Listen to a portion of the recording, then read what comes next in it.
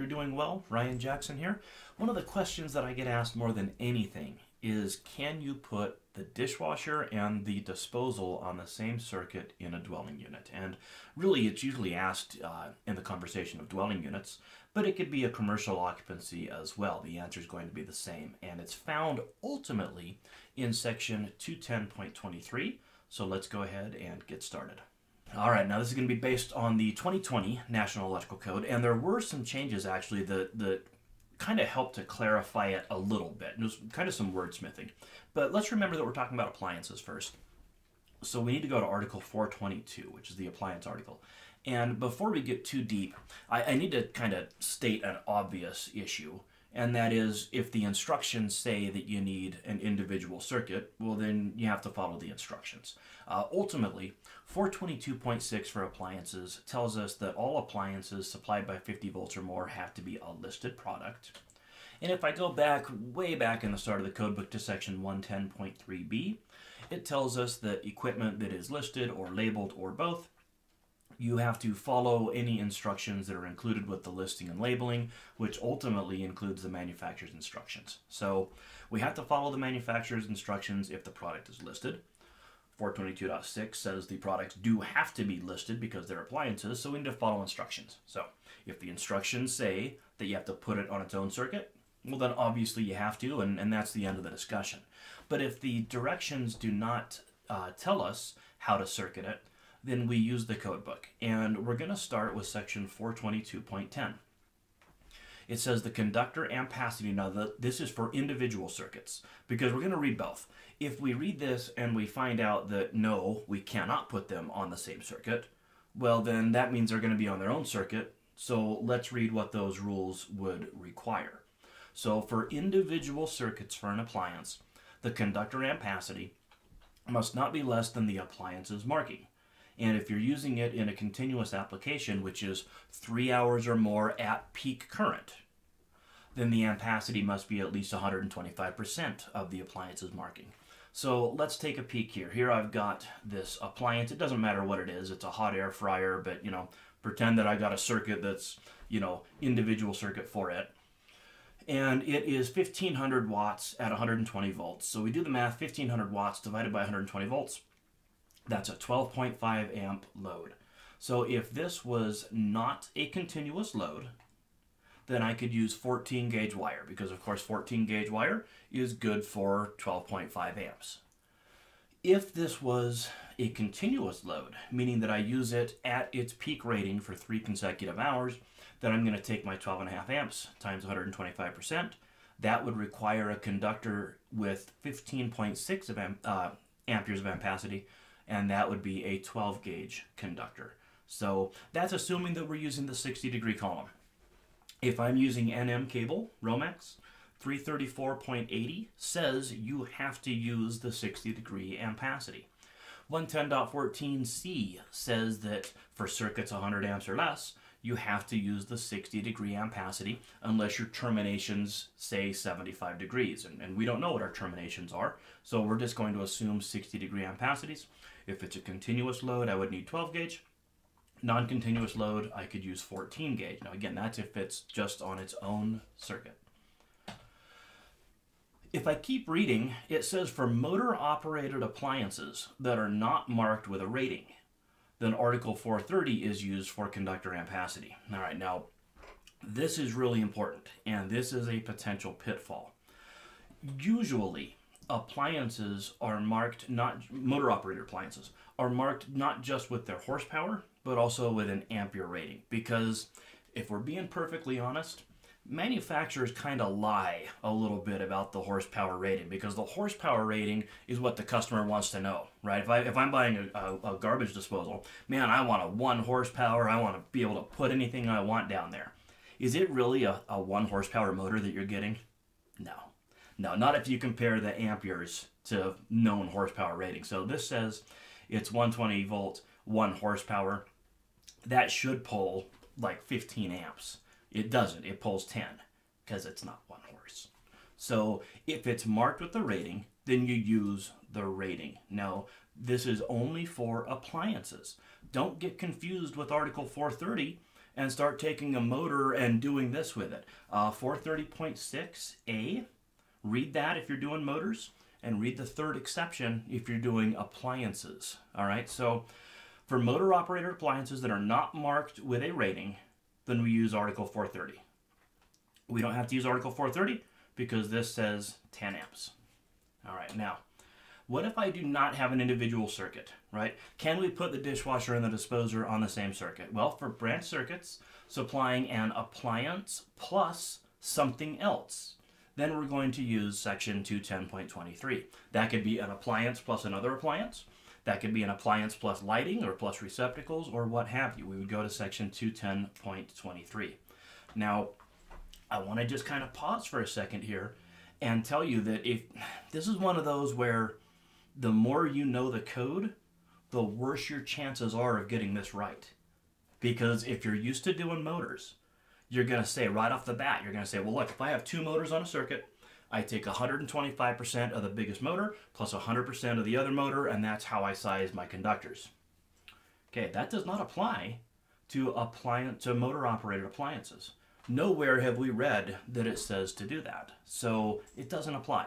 We just go to 210.23, and 210.23 also does not tell us to take 125% of the biggest motor plus 100% of the other motor. What 210.23 says is this. It says the load must not exceed the branch circuit rating, first and foremost. All right, so you're not allowed to put 30 amps of load on a 20 amp circuit, obviously. Circuits supplying more than one outlet or more than one receptacle must comply with section 210.23a through D. Now, I'm going to tell you that A, B, C, and D are not going to apply to a circuit that just has a dishwasher and disposal. If I have the dishwasher and the disposal on the same circuit and nothing else, then the question is answered in that sentence right there. The load must not exceed the branch circuit rating. Now, if I have other stuff on this circuit as well, can I put my kitchen lights on that circuit? That's where we're going to have to read 210.23a through D, and we're going to find out the answer to that is probably no. But for just a dishwasher and disposer, they're both fixed equipment. 210.23 before you get to A is the only thing you need to know. So let's take a peek. Here I've got my 3/4 horse appliance, my disposer. Doesn't matter what the horsepower rating is, right? Because it's marked with its load, 9.5 amps. I couldn't get to my dishwasher to take a picture of it, so I just pulled one off the internet. But this one says that it was 6.6 amps. All right, so all I have to do is take my 6.6 amps plus my 9.5 amps. That equals 16.1. Obviously, I can't put it on a 15 amp circuit. Could I put it on a 20 amp circuit? The answer is yes. You could put the dishwasher and the disposer on a 20 amp circuit and you're done. I have heard all sorts of bizarre answers to this question. I've heard people say that if you wanted to do it, you'd have to have like a 3-way switch for the dishwasher and disposal so you could only run one at the same time. Or you'd have to run them through a relay or something weird. No, that's not required, man. 210.23 before you get to A through D is all you need to know. Now, let's keep talking about 210.23 and we'll make this make a little bit more sense. 210.23a, 15 and 20 amp branch circuits. For 15 and 20 amp branch circuits, those can supply lighting or utilization equipment or both. Well, that's good because here in this photograph, we have lighting and the motor is utilization equipment. So if this didn't, if it said it can only supply one or the other, then you'd have to have 2 circuits for a ceiling fan. So yeah, obviously it can supply lighting, utilization equipment, or both. But here's where people start to get confused. 210.23 A1 and A2. A1 is for cord and plug connected equipment that is not fastened in place, like this portable drill press. All right, an individual cord and plug connected piece of equipment that is not fastened in place is limited to 80% of the circuit rating. Okay, cool. So here I've got a 15 amp circuit. That means the biggest drill press I could have is what? 12 amps. If I had a 13 amp drill press, I'd have to have it on a 20 amp circuit. And if I took 20 amps times 0.8, that would be 16 amps, so we'd be compliant, right? So that's for cord and plug connected equipment that's not fastened in place. Now, my dishwasher and disposal are fastened in place. You're going to need to have tools to get those things out, so I don't have to worry about A1. For equipment that is fastened in place, this is the rule. The load on an individual fixed piece of equipment, other than lights, must not exceed 50% of the circuit rating, but keep reading, if lighting, portable equipment, or both are also on the same circuit. My dishwasher and disposer are both fixed equipment. This sentence does not apply. This says the load of one piece of fixed equipment must not exceed 50% of the rating of the circuit if you have lights, portable equipment, or both on the same circuit. So let's do an example. Here I've got this saw back here, and it's fixed in place. If there are other loads on this circuit, lights or whatever, that are not fixed in place, right? So either lighting or portable loads, then this would be limited to 7.5 amps total on a 15 amp circuit, or it would be limited to 10 amps on a 20 amp circuit if you also had lights or portable equipment on the circuit. What if I had two pieces of fixed equipment on the same circuit and nothing else? Then you just add the two nameplates together and you walk away. That's the rule, just like for a dishwasher and disposer. By the way, I'm noticing myself saying disposal and disposer.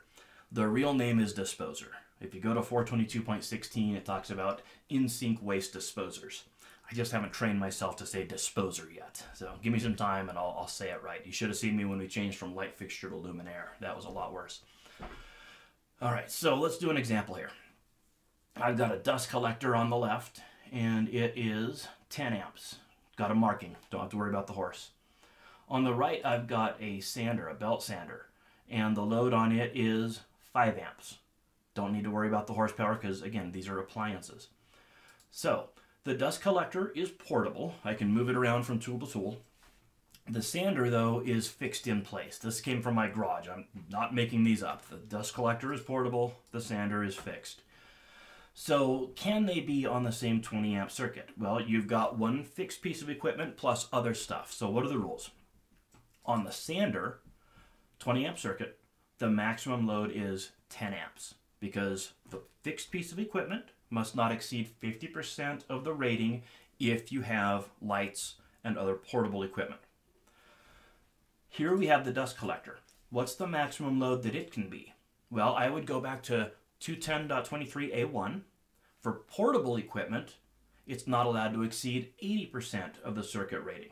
So I could have a maximum 16 amp dust collector, maximum 10 amp sander, but of course between the two of them put together, I'm not allowed to exceed 20 amps. You can't put 25 amps worth of stuff on a 20 amp circuit, obviously. So you've got 3 rules to consider here.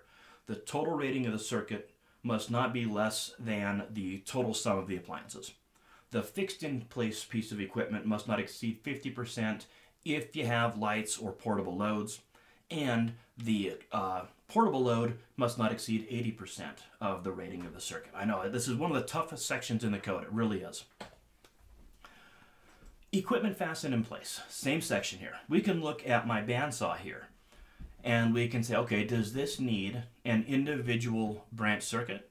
Or could this be on a circuit with other stuff that's fastened in place or not fastened in place? Well, I can definitely do an individual branch circuit. 14 amps, I could put that on a 15 amp branch circuit. Now that's cutting it close, but again, that's not a continuous load. I don't run my bandsaw for 3 hours. Wish I had time to do that, but I don't. So it's not a continuous load.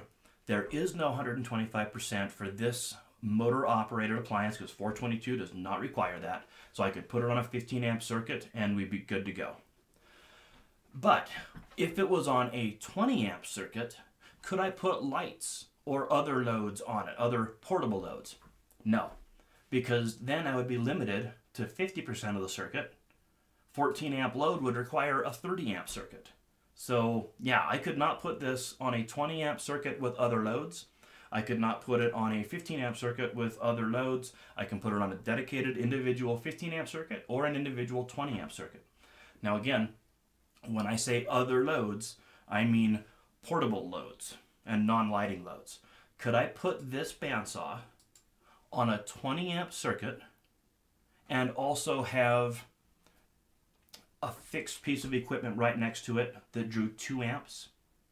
Yes, I could, as long as they were both fixed in place, because that would be the same as the dishwasher and disposer issue, right? Just add the 2 nameplates together if they're both fastened in place and you don't have lights or portable loads on the circuit. I promise that's the hardest part of 210.23. The rest of it's easy. But while we're here, let's talk about it. 30 amp circuits. 30 amp circuits can supply lighting with heavy-duty lamp holders in other than dwelling units, or it can supply other equipment in any occupancy. All right, so obviously we allow 30 amp circuits even in residential because you got a dryer, right? So yeah, you can have 30 amp circuits. If you want to put your lights on a 30 amp circuit, they have to have heavy-duty lamp holders. And what we're talking about here would be lamp holders that you'd find on like a oh boy, what do you call these? Like a metal halide, you know, high pressure sodium, something like that. If you've got tube fluorescent lights, can you put those on a 30 amp circuit, even if you run 10 gauge wire? No. Those, the tombstones on the end of them, the lamp holders, those are not heavy duty. So you do have some limitations on 30 amp circuits.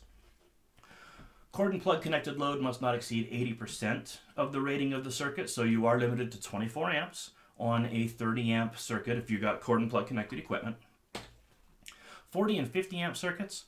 40 or 50 amp circuits can supply fixed cooking equipment in any occupancy. You know, obviously you got a range in your house.